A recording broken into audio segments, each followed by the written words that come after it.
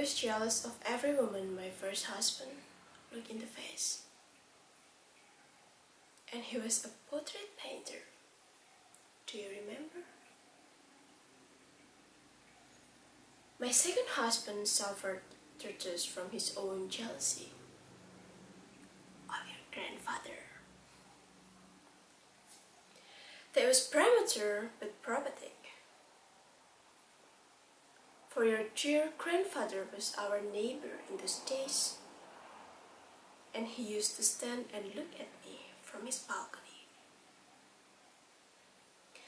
And then he in his turn tortured himself. Poor man, with jealousy of my second husband, who was dead by that time, to be sure. But that only seemed to make it worse. When I think of the times I've walked into my first husband's studio, shaking all over, to see what sort of woman he was painting this time, and how much of her,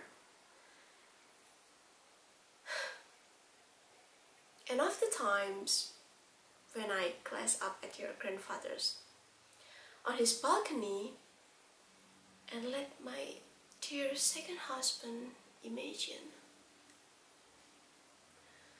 God, forgive me that I was smiling at him.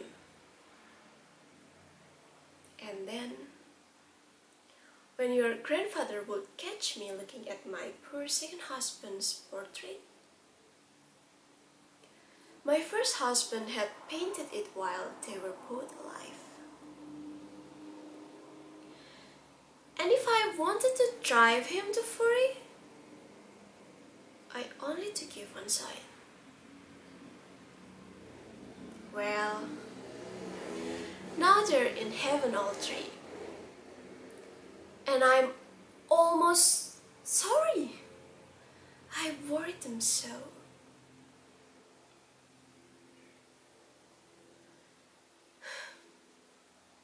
But never forget that I was an obedient wife. Gentle and loving. An angel of the fireside. An angel in Chronoland. No doubt it's far nobler to live your own life. Is not that what you call it?